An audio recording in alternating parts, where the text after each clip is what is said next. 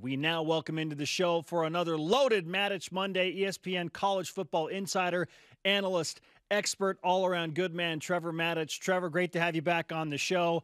Were you scoreboard watching as closely as we were for BYU football over the weekend?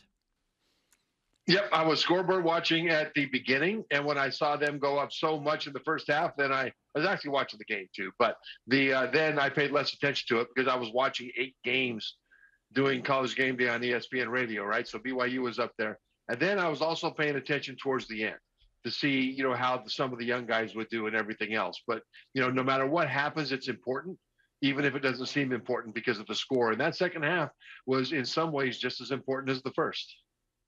Trevor, did enough happen this weekend given BYU's 59-14 victory over Idaho State? They, of course, take care of business. But with the 4 teams above BYU in the college football playoff poll losing, number 3, number 9, number 12, number 13, did enough happen there that BYU makes a jump in the college football playoff poll when it's revealed tomorrow night? Yes, I think, Spencer, that they will edge up. There's still a lot of football left to be played, both by teams in front of BYU and teams behind BYU, and, of course, BYU. They have to take care of business as well. The committee is big on who you beat and who you lose to, right? And so you look at Auburn. Auburn lost to Texas A&M, ranked number 14th. They'll move up in the poll, and they're just a couple of spots above BYU in the last poll. We'll see what happens tomorrow on Tuesday when the committee comes out with their latest ranking.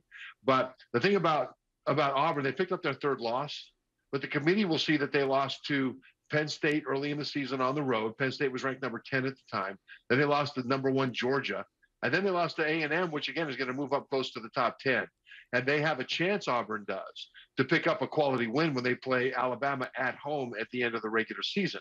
And that might allow Auburn, even with 3 losses, to move up ahead of BYU, even if BYU is 10-2. So, you've got to watch ahead and behind. An interesting one really is Oklahoma State, because they sit at number 11 right now.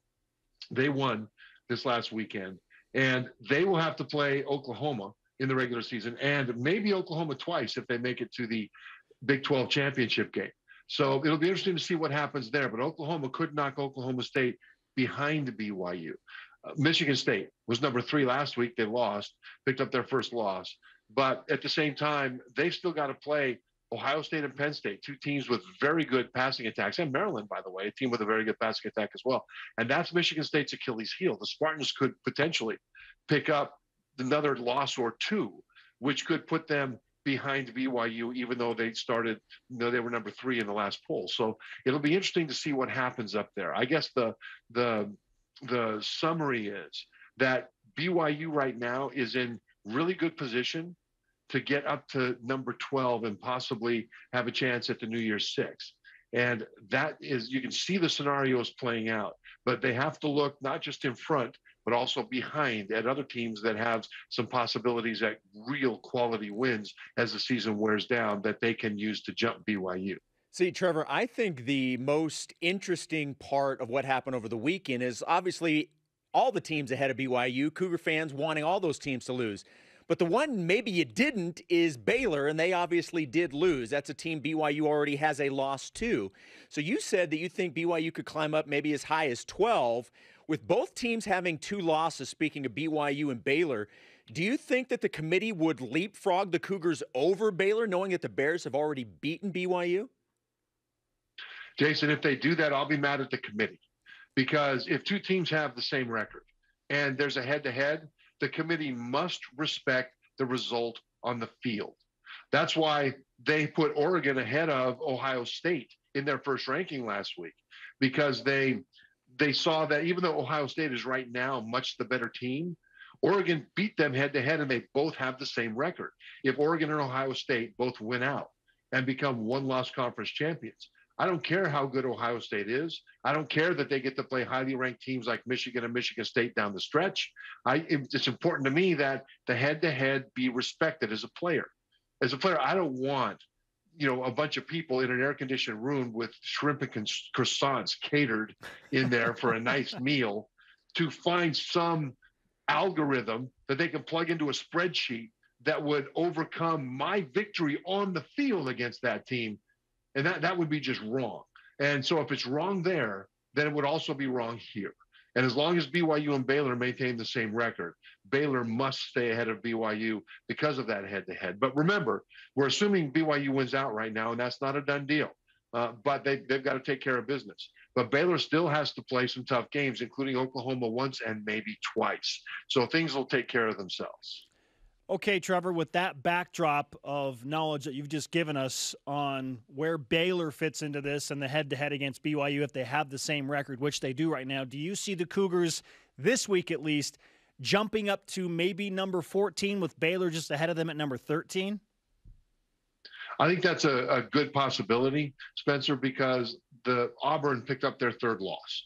And there's a pretty good chance BYU will move ahead. But let's just assume for discussion that they move up to 14. They're in range of that top 12. And the New Year's Six is still in play for BYU. I mean, they don't have a win over a team that is ranked right now. But Utah has been playing lights out recently. They host Oregon in a couple of weeks, and they will probably play Oregon again in the Pac-12 championship game. And if they go on and win out, or at least if they beat Oregon in one of those two games, especially if they win the Pac-12, it'll give them a lot of juice in the committee's eyes. So that's a positive thing. So BYU fans need to be really big Utah fans for the rest of the season. And then as far as the rest of it goes, there's enough potential chaos ahead of BYU that if they take care of business, they could move up and get into a position to still make a New Year's Six game with 2 losses. What about Cincinnati, Trevor? They got the win, but just like in previous weeks, just a very unimpressive win, and it could have easily gone the other direction. But again, they got the win, and the committee's already told the Bearcats the reason they weren't in the top 4 and that they were placed at number 6 was because they didn't like the fact that they weren't blowing out these teams that they should. With another situation this past weekend of the exact same thing, what do you make of Cincinnati's chances of possibly moving up? Well, Jason, they're not giving the committee many reasons to move them up from a standpoint of style points, are they? I mean, they're undefeated. But the last 3 weeks, they have played down to the level of mediocre competition. I mean, Navy's not a very good team this year. Cincinnati beat them 27-20. The next week, they were ahead of Tulane, 1-6 at the time Cincinnati played them. And it was 14-12 at halftime. Finally, Cincinnati pulled away late, but it wasn't impressive. And then this game at Tulsa, they had to stop Tulsa on 8 plays inside the 12-yard line in the final 3 minutes in order to preserve that 8-point victory and not potentially take it to overtime. So the committee's looking at that, saying these are all teams with losing records, and Cincinnati is not blowing them out. But here's the thing. Cincinnati just might not need style points now that Michigan State has lost. Because if you look at what's happening up above Cincinnati, I mean, Michigan and Ohio State will play each other. That will cancel each other out, right? One way or the other, one of those teams will be up ahead of Cincinnati and one will not. What they need then is 2 things, basically. They need Cincinnati. They need Oregon to lose, at least one, pick up their second loss. And they need Alabama or somebody else in the West, SEC West, to win out, but then lose to Georgia in the SEC championship game by more than a touchdown. So it's not a close game. If that happens, then one SEC team will make it, no Pac-12 team will make it, and only one Big Ten team will make it. Nobody from the ACC.